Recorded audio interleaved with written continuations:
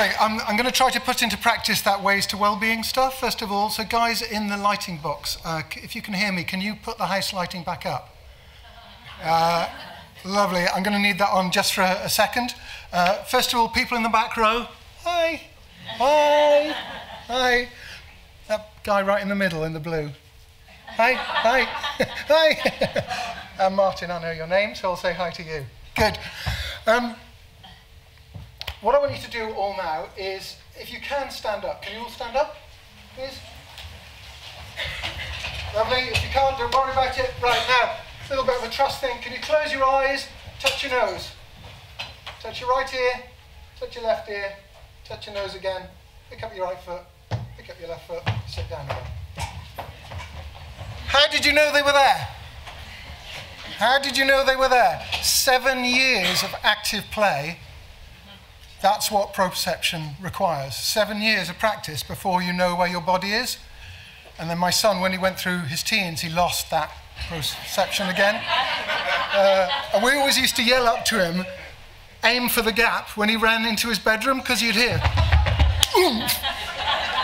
And he'd hit his shoulder on the edge, so we'd say, aim for the gap. This is me.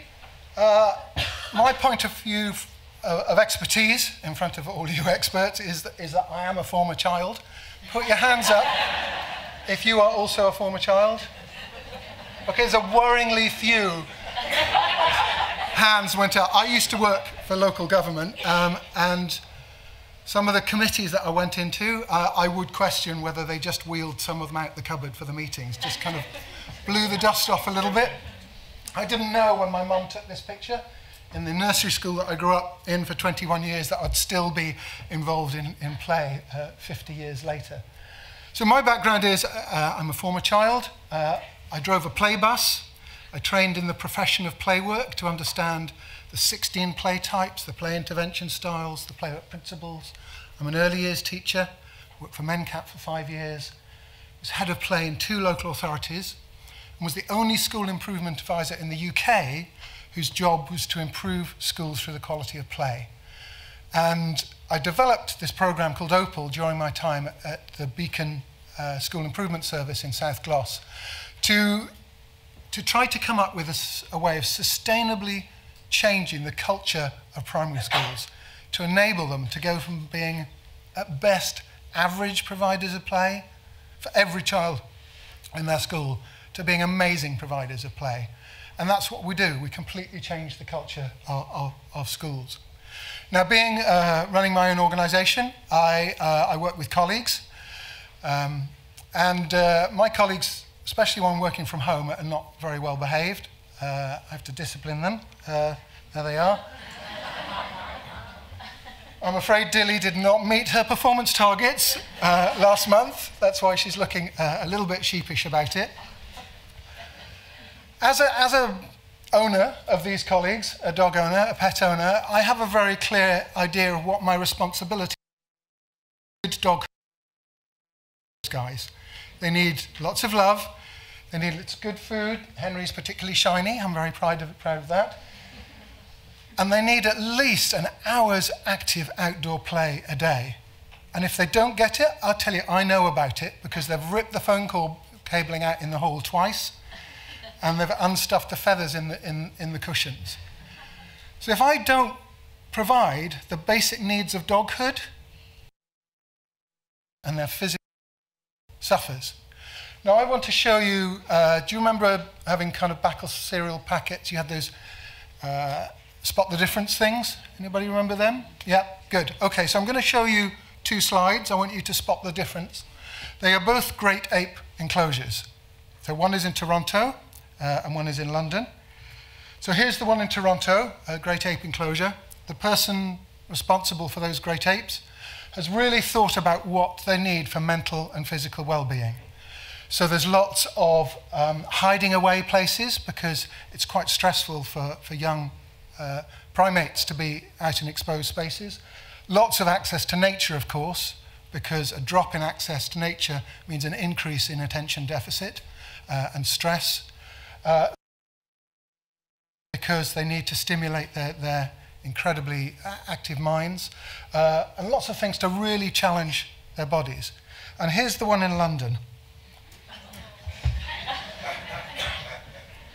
Okay, where would you rather leave your young primate? Toronto Zoo or here? You know, what thought have we given into the quality of childhood for these places where we are leaving these young primates to develop? Does anybody here own up to eating free-range chicken? Somebody down there? Lovely, you eat free-range chicken. Why? Welfare. Okay, so if you're like me, don't mind eating chicken, you just prefer to eat a happy chicken. Yep. There we are. So we have more guidance and more rules about the quality of life for a chicken than we do for a child. We say that in order for the mental health of a chicken, it must spend at least half of its daylight hours outside in a good quality environment. There are no requirements whatsoever for our schools to provide outside space. Under the guidance for the new free schools, there are schools without any outdoor space whatsoever. And if you were to sit down and you were to write the guidance on a free-range child, so what would be the essential parts for a free-range child for their mental and physical well-being, it wouldn't be looking like that. And yet that's what we do to our children. So I do think we have to question, what is it about childhood that we are missing out in our society? So when I'm talking about play and as adults, the way you can tell a difference between a child and an adult is an adult thinks that play is the stuff that children muck about and fill their time in between the important things that adults do to them. So play is just letting off steam, it's just... A child thinks that play is the things that life is really about between the stuff that adults try to do to them. So as a play worker, we learned that play is self-directed, it's directed by the child, for the child's own reasons, and with the child's own motivations. And you link that back to the ideas of well-being and wellness, and how much of children's lives is directed for them and controlled by them all the time. And because we don't have a clear vision, then we have taking it back to Dilly and Henry, we have a choke chain response to when things go wrong. So we ban stuff. Traditionally, schools manage problems by banning it. Don't touch, don't run, don't pick up that, don't go in the bushes. And what a terrible, terrible message. You know, that school that said don't touch. Remember that very, very early study on primates and the ones where they didn't allow them physical touch, and how distressing. We are teaching children not to touch each other. That is absolutely appalling in my view. In many schools, we reintegrate junior and infants, because who are we to take away that right? Who are we the ones to say that you can't form relationships like that? Where are we in terms of childhood in 2019? We are not in a good place, and we are heading into a worse place. We know that children should have, from the WHO report, 3 hours active play a day. They're getting about 5 a week. We know that the max screen time for over 2s is 1 hour. The average statistic is 6 hours, plus all that time sitting in front of a whiteboard in school. I was in a restaurant yesterday and I saw a child restrained for the entire time I was in there, restrained in their buggy with an iPad chained. It wasn't chained, but it was fastened in front of them. In the past, that child would have been running around, they would have been picked up, they would have been spoken to, they would have had attention. They are being disconnected.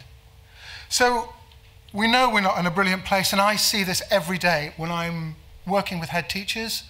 I'm just getting more reports from them saying the intake that we get of our children are less competent, less able, less resilient, less stamina. So we know, you know, that childhood is not going in a good place. And I think we've forgotten in our desire to fulfill our adult agendas what it is to be a child, what do children need. And what's effective? At OPAL, we've worked with nearly 500,000 children, mainly in the UK, but Canada, quite a big project. We're working in France, we've worked in Australia and New Zealand. And universally, if you consult with children about what is important to them, they will tell you it is play, that I need time to play with my friends. And if you are going to invest, the title of my talk is Why Invest in Play? We know that the 1.4 billion that was invested in sport made sporty children more sporty.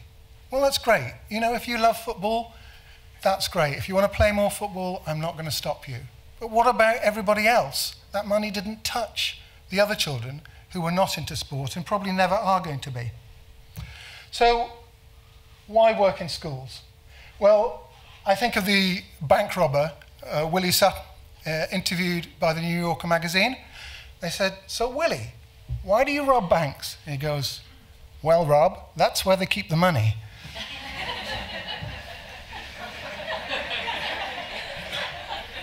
Why do I work in schools? That's where they keep the children.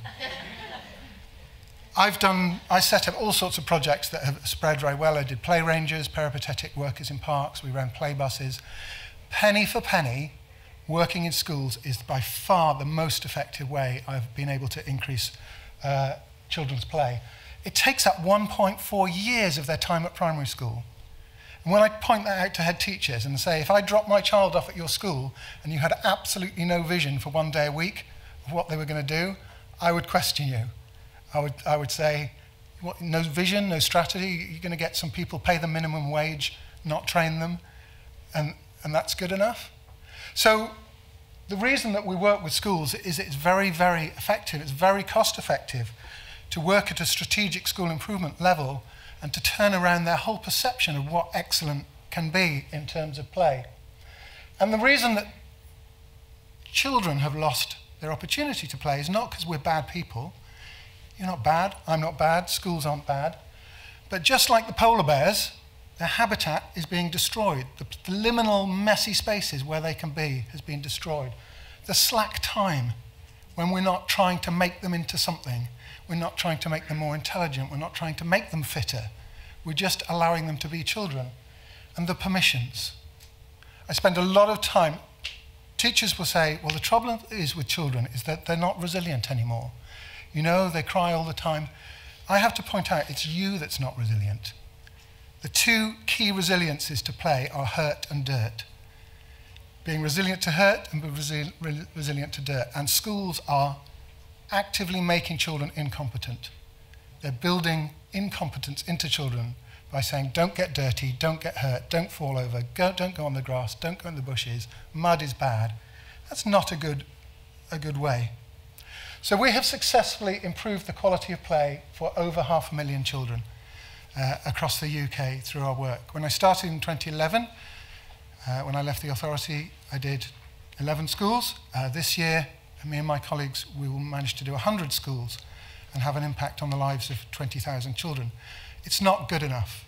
You know, for me, it's not good enough because I'm going to be 105 by the time I get to the end of the schools in the UK. So I need your help. I can't do it on my own. Every school needs to be doing this. Billions and billions of pounds worth of assets are being wasted by schools. The question is always, where's the money coming from? The money is there. The people are there. The children are there. The space is there. The prioritising is not there. So the average school grounds are worth between £500,000 and £23 million. That's one of the schools I was working with in London. I said, so you use the field, don't you? Oh, yeah, we use the field. We use it during the summer term on the sunny days. So I said, right, so you know there's 4 weather conditions in England, right? It looks like it's going to rain. It is raining. It's just finished raining, or it's too hot to go out.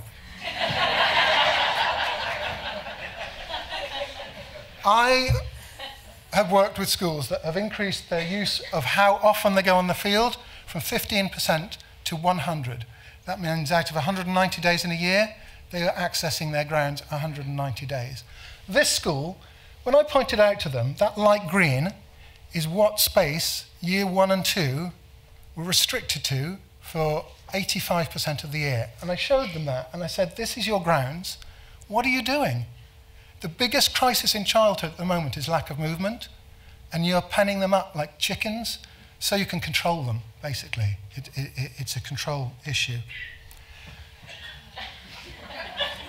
Guys, if you've got any spare change, you can change it. When I say to the schools, well, they'd get dirty. Okay, so we could get some welly boots, and then their shoes wouldn't get dirty, and they get wet. We could buy a coat, and then they wouldn't get wet. These should be, this should be legalized. This should be an essential part of every school uniform. As I say, we are completely disabling children with the messages that's coming from schools about using the environment. So if any of you feel like buying a pair of welly boots and a coat for a school, please do. This school in Bristol, they spent £5 grand on welly storage. It sounds like a lot. They are now accessing an asset that's worth £2 million, 75% more, because they invested in a pair of welly boots. So it isn't rocket science. This absolutely sends the shivers down the average head teacher. It's in one of my schools in the northeast. It's called The Swamp. Only one person so far has gone face down in that, and it was a teacher. And judging by the head's expression when she told me of glee, I'm not sure that they were that popular either. For most of my pre-OPAL schools, it's the 4 parents that complain the most that dictate the policy of outdoor play and risk and dirt. And we have to do better for our children. We have to have a policy on what they need, what is required from childhood. So we need resilient workers. We need resilient schools. This teacher in the yellow, she happens to believe that an 18-month-old has the competency to use a metal spade in bare feet. And they do, because she's from New Zealand. And her attitude is, she'll be right. This school in the UK thinks that children don't have the competency to manage triangular flapjacks. And do you know what? They don't. So if we want to develop competent, reliant, self-directed people, we need to give them opportunities to push the boundaries beyond what is easily accomplished. And that means risk. It means physical risk, it means mental risk. This is one of my schools in Bristol. These children are super, super competent. And they've come from reception in an OPAL school. And I was talking to the play coordinator at that school, and she was saying, they're fine. They've been doing this from reception. I've got no worries at all. Our friends at the Health and Safety Executive are the ones that have helped this. The statement that came from them that says that it is essential that all children have access to risk, and we are disabling them if we don't do that, has been a huge help. What is the impact on... I'm not interested in the ones where we spend more money on sport and we make them more sporty. What about everybody else? How many pictures of girls can you see? They're not doing girly play. They are digging, they are swimming, swinging, they are carrying, they are pushing, they are pulling, they are throwing, they are leaping. If I tell you that 30% of those pictures are taken in a special school, you're not going to be able to know which ones. I know, because I asked my special schools to supply pictures for this. This is real inclusion. This is when every child doesn't have some targeted intervention. Every child's needs are met every day at their school. So the impact that we have is that we're not targeting everybody. We're saying every child has the choice to have amazing play every day. We have, on average, an 80% drop in accidents and incidents, a 75% increase in grounds access, and huge increases in core skills. I am not able to provide quantitative research to back this up, because the minimum cost for that is £200,000, and we are a small not-for-profit. The evidence is there. If anybody of you guys want to pay for it, It's there. It's out there. I know from my heads, every single one of them tells me the impact, especially on the hard-to-reach groups. So where does the future lie for us? We will continue working with more schools. We are going online next year with our online group. Are being approached by schools in Poland, Slovakia, Germany, Austria, France. It works, so we're going to continue expanding, but it's not going to work fast enough for the majority of children. And I think there are lots and lots of projects that do great work in making children more active. But I think we have to really, really question about, are we altering children's behaviour to come up with the outcome that we want for our project? Or are we looking at what does every child need? And the great thing about improving the quality of play is that once you've done it, once you've got a school to do it, it is like that forever. At OPAL, we hate repeat customers. Now, by that, I mean that when we leave them after 18 months, they are equipped. We have schools 10 years after the program's finished that are still doing great play. We actually love repeat customers and we go back if they want us to, but we don't want them to come back to us because we can change their culture. So the kind of play that we do, it's inclusive for everybody. It doesn't matter whether one of these children is on the autistic spectrum. Who knows? You don't know which one it is. We don't dictate to children about what's appropriate or what's or not. These are year 4 and 5 boys playing with teddy bears on bicycles. Nobody likes to be in a sandpit more than a year 6 boy in a tutu. I've seen them. I see them all the time. But nobody's given them a sandpit or a tutu for them to do that. We've just put in a 80-ton sandpit in Filton Primary School in Bristol. It's called Filton Beach. And it's wonderful. It's social. There are changes that we make. We say that 1/5 of school life requires somebody to coordinate that. The average school of 500, there's 100,000 hours of child play during that time. We need to create a new role called play coordinator that coordinates that level of service. To do it for every child in the country would cost 70 million. It's not that much, actually, compared to other ways of spending your money. I don't know if this will play. Do we have sound, guys? What's good about it? What makes you happy about it? It just makes me happy because, like, we've now got spun, we've got... Right, I'm going to have to go on.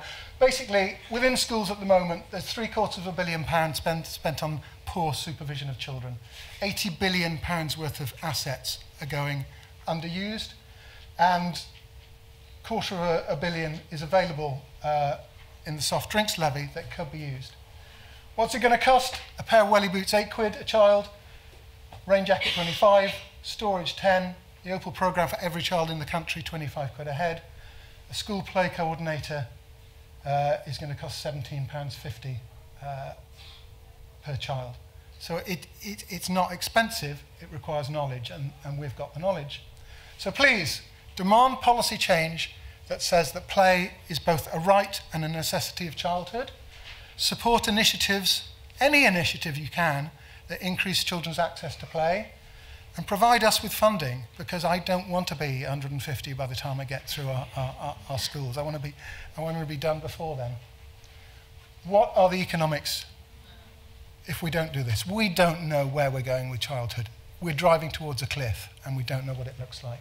So please, get in touch, read my book, go on the website, see the videos, and do something, please.